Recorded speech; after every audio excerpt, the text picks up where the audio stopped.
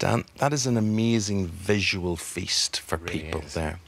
But for you as an actor, I mean, in days of old, they'd have put a big head on you and hair and stuck it all on with glue and whatever. Yes. What happens, and is it more difficult as an actor because of computer-generated things? Well, it isn't, it isn't. They created this out of two different kinds of CGI technology fused together, never been done before.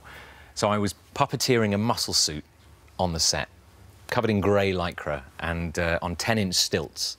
Oh. And I was also all the body capture was done on the set. Yeah, you're dancing in stilts. But then the facial capture is done separately. So every week I'd go into a booth and they'd spray my face with UV dots, and I would do everything we'd done the previous week, whether it was eating, sleeping, roaring, waltzing, just do it again with my face, and just so sit there. Think waltzing, and you do waltz. What's your waltzing face?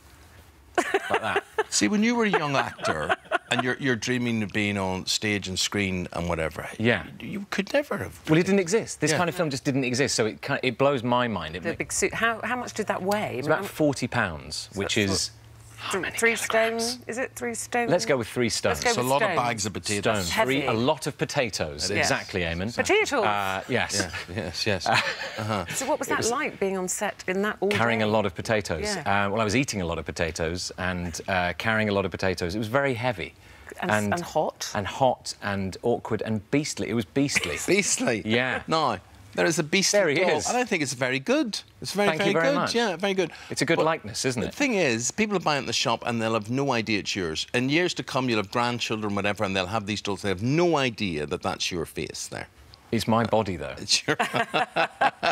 It's a great thrill having a doll. It kind of is. I'm sort of wondering if his clothes are interchangeable with other sort of action men, G.I. Joe or something, and we could, yeah, get a bit of crossover. Talking of children, your daughter... That was a tail. I was only looking at the tail. That's all it was. I was just saying, there's a tail up there.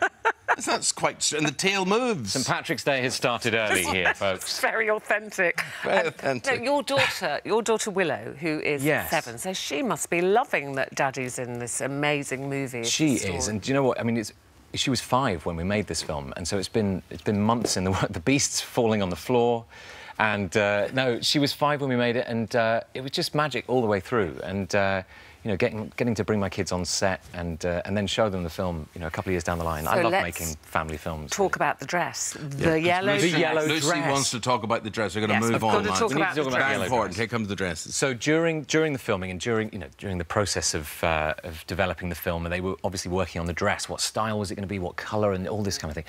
And during that time, Emma Watson came over to our house for dinner. You name dropper. And yeah, it's on the poster. Ryland's come to our house for dinner. Yeah? Well, he hasn't actually. We've gone to his. You've invited him a couple of times. We can't trump Emma Watson. We can't trump Emma Watson. And so we were talking about the dress and the dress design, and Willow, who was 5 at the time, she kind of overheard the conversation, and we were talking away, and she nipped off next door, pen and paper, and came back about half an hour later with 5 different dress designs. Okay. I've got some ideas, and she sat down with Emma, talked her through these dress designs, and Emma was so sweet with her and just sat with her and, you know, different merits of the different dresses. Anyway, they picked one, and a few weeks later, Willow comes on set to see the ballroom scene where we're dancing and Daddy's in his stilts on his hippo suit, but Emma is there in the dress.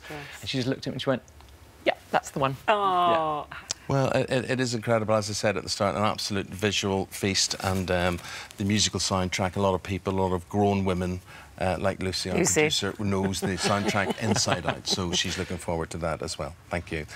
Dan, good luck with whatever lies ahead. Thank you very much. Before I go, the other important thing that's happening today is your birthday. Brought you a little gift. Oh, thank you. Oh, look. Oh, this is the perfume. It's the Belle scent.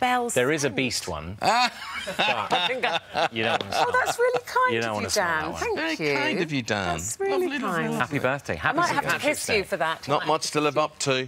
Thank you. We'll be back after the break.